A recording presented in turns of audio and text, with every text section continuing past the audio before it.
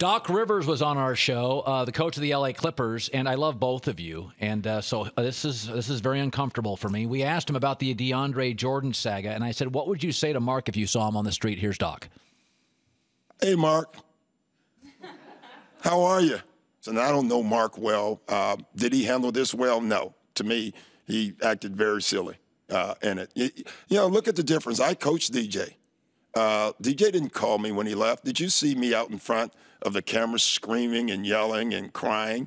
I didn't do that. I was disappointed. I was disappointed internally, and I handled it that way.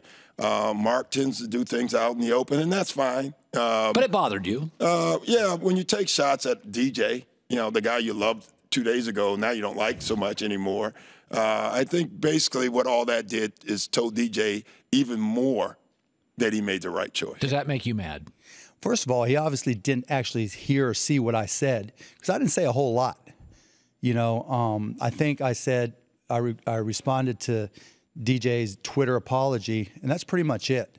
I haven't said a whole lot about it all, so I don't know where he's getting what he's got. But I think the most interesting thing is it shows you what someone will do when their entire future is vanishing in front of them. And that's exactly what Doc did, and I give him credit for it. His life, his professional life was over. You know, If he didn't get DJ. If he didn't get DJ.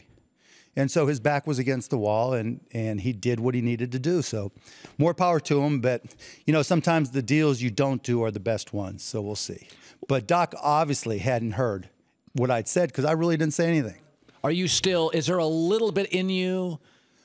I mean, I could make the argument you were going to overpay for him, frankly. Well, it wasn't so much that. Look, you overpay for your best players, because they become part of a team. Mm-hmm. And in aggregate, you hope the sum of the parts is greater.